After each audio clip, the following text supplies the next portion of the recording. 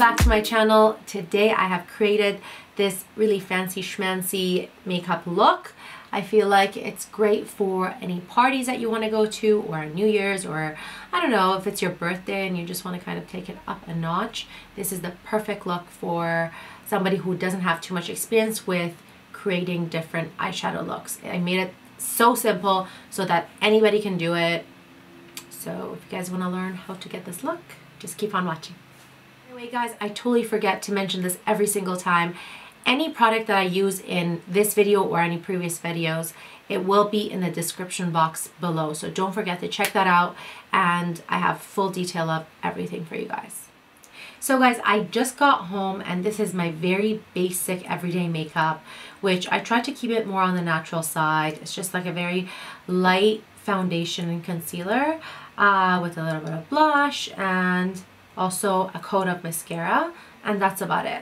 And some obviously highlighter just to give that extra glow, but usually this is what it is. So today I'm going to be skipping over my face makeup and just going straight to kind of an eyeshadow tutorial. And excuse my hair.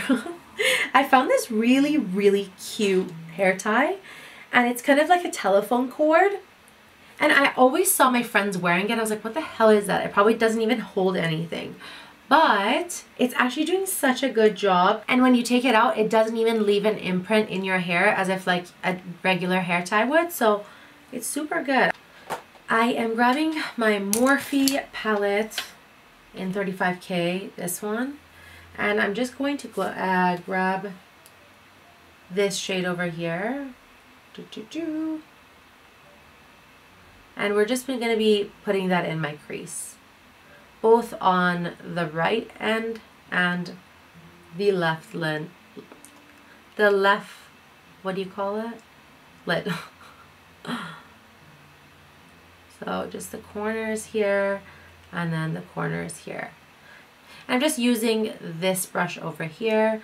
It's wide when you look at it front ways and thin on the side. And it does kind of have like a fluffy, but it's more like a, if you want to blend somewhere that's more, what do you call it? Specific.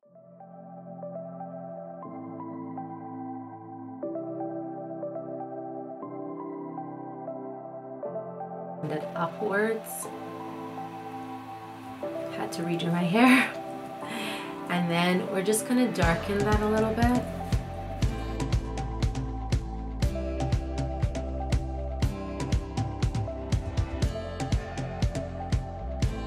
And then I am grabbing this shade over here. It's such a beautiful, I would say more on the golden shimmers. Oh my god, my mom's like playing piano right now, and it's probably not the best time for her to be doing her practicing right now, but she's so cute that I don't want to take it away from her. So please excuse that Persian song in the background. So I'm grabbing a flat brush like this, and on the side it's thin, and then it is very flat, and it's pretty thin too. It's perfect for when you want to pick up a lot of pigment. And then I'm just going to run it right down.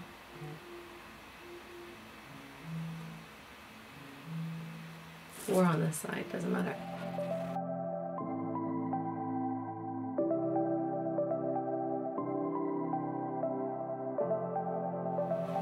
I want to intensify the corners more. Just trying to blend it. So I'm taking a more tapered brush like this one, and I'm going in with this dark shadow over here, and I'm just going to draw a little half circle. Actually, I'm going in with the black over here. I don't think it's dark enough.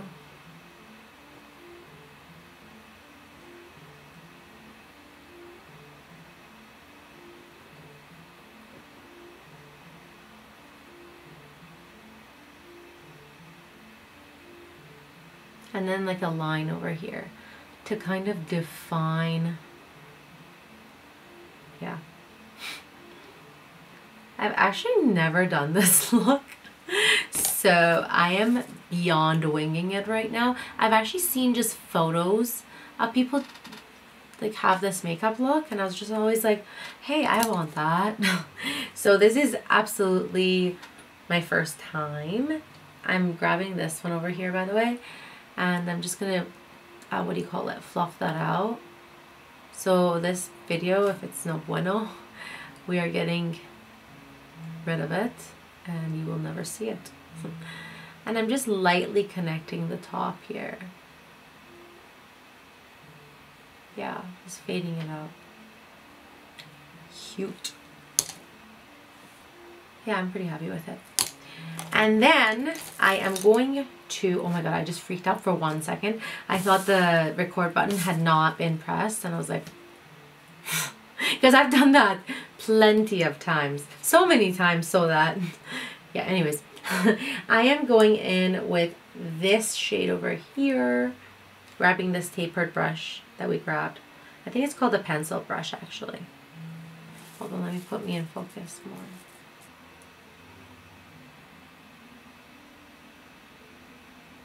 We're just going to be connecting that to the corner there.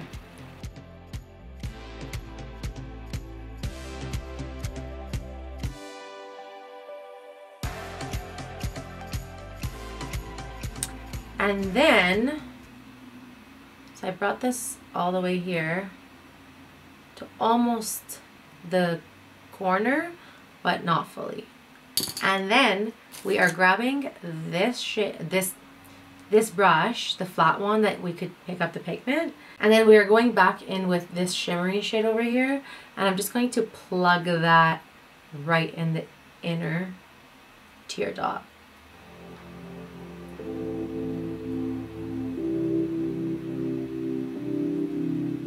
Intensify this a little more.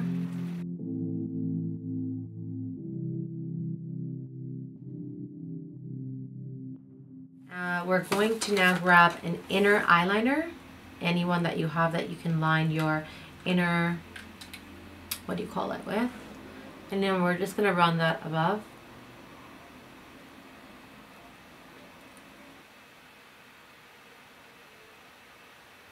And now if you are not wearing mascara, now's the time where you curl your lashes and then put on some mascara, and then you come back, and then this is going to be the next step. So if you haven't, pause right now. Now I'm grabbing my Revlon Color Stay Liquid Eyeliner, and I'm just going to be lining my eyes, and I'm going to do them in a cat eye shape. So it's going to be like a winged eyeliner.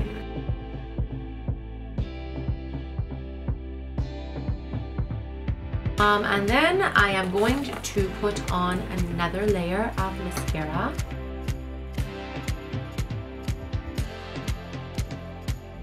If you also do have sparkles, like a white sparkly style eyeshadow, you can always tap it over that, and it would really make it more dramatic. Okay, now I'm going to do the other eye, and I will be right back. And voila, we are done with this look. Before I get into explaining the look, I just want to form a complaint to Bare Minerals, their pressed foundation.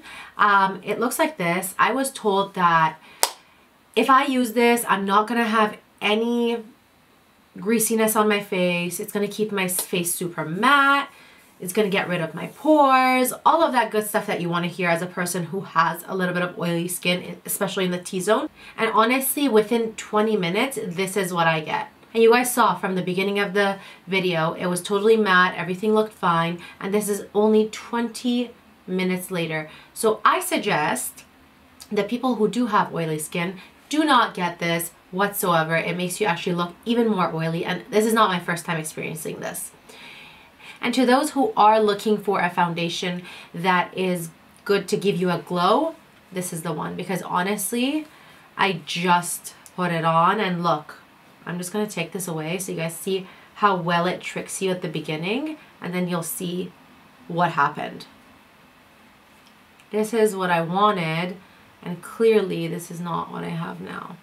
Yeah, see, it's perfect at the beginning. Every time I put this on, I go out and then I touch my face and I'm like, holy, there's so much oil on there. So like I said, if you have dry skin and you want that glow, please get this, because it's going to be a perfect product for you. Look.